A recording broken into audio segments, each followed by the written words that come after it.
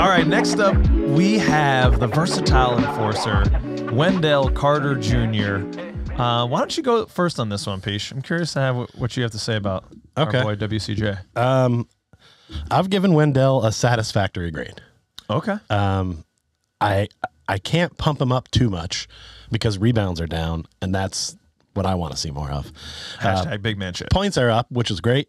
But there's some certain games where he disappeared that really made me concerned. He's got to be at least a 10 and 10 guy every night, and there were several nights where he was not. And when he is disappearing out there because a bigger guy is pushing him around, it hurts us big time. It throws off the whole flow of our offense, and he seems to lose his confidence early. Like if he doesn't hit a few shots early, sometimes it's just like, well, it's going to be a bad Wendell game. So, I mean, you look at the numbers, 8.8 on the rebounds. That's pretty close to 10. In the 15 points, you like it. It's satisfactory. It's not it's not gold star. Yeah. You know, but it's not see me after class. It's just you did what we asked you to do pretty much. And I just can't give him the flowers that I'd like to because I just feel like I saw mostly what I saw last year with improved shooting. Yeah, it was tough. I also have the same critique with the rebounds down from 10.5 last year to now. I lost it, of course, from 10.5 to 8.7. Oh, 8.7. Yeah. So, and that's troubling. You're right. I agree. He does struggle with some of the larger bigs. But the versatility I think he brings on defense, he does have some switchability more than most centers in the league in terms of switching on to guards or smaller players. For sure. He handled himself well out there on the perimeter this year, and I do want to applaud him for that, sir. Yeah, I gave the Bulls 2 thumbs up on this one. Okay. So it was, you know, I looked at the whole WCJ package, what he's bringing, and maybe this isn't just for the year. This is just WCJ as the player on the team right now moving forward. Because although the rebounding went down, we got Paolo Banchero, who, you know, we've talked about, and that man can rebound the basketball better than I thought, generally, you know. So he's stealing some of those boards. You know, you got Cole Anthony in there, pesky, but you're right. That's a good point.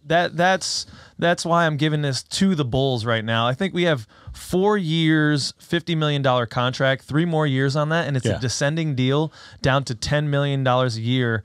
You know, 3 seasons from now. I mean, if you're factoring in that contract, I feel bad giving it satisfactory. No, because that is more than most people are going to get from that type of contract. So, but I'm trying to just look at it from his overall base of work. But and the expectations you have for WCJ, because I think you believe in WCJ and how good he can be. Yes. Other than the fact that he went to Duke, I'm trying to live vicariously through him. We have similar games. We like to be bespectacled and protect our corneas.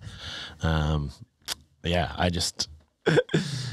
It was a very good season. It wasn't quite, and we're going to probably touch on this. I had, you know, maybe built up WCJ to be a little bit more than came through and delivered. I think we're going to talk about that. We are going to talk about that. I chose him, I believe, as the highest scorer on the team this year. Or no, maybe Franz. I'm not sure. But like talking about this guy at the end of last year, I think I was getting a little giddy about it, saying 20 and 10. Yeah, we thought he could be our first all-star. And maybe we set the expectations too high. Yes. But, you know, with all that being said, he did increase his efficiency across the board. Most notably, his three-point shot is up to 36%, and he's taken about 4 of those a game, which is another half of an attempt increase from last year.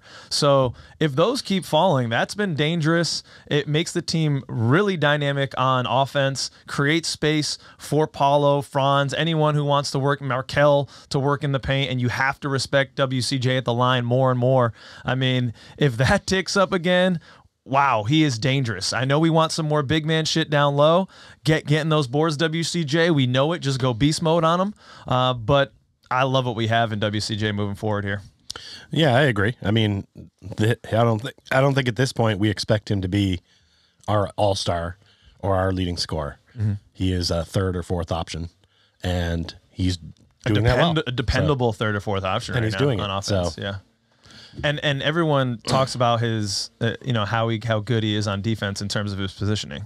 He gives up some height, but he's very good. Yeah, if he was a little taller, he would be Yeah. able to guard those bigs a lot of times. But most of the time, they can just shoot over him. So it's tough. little bit of a mismatch sometimes, which stinks. But All right. that's what it is. Let us know. Where are you on WCJ? Put it in the comments.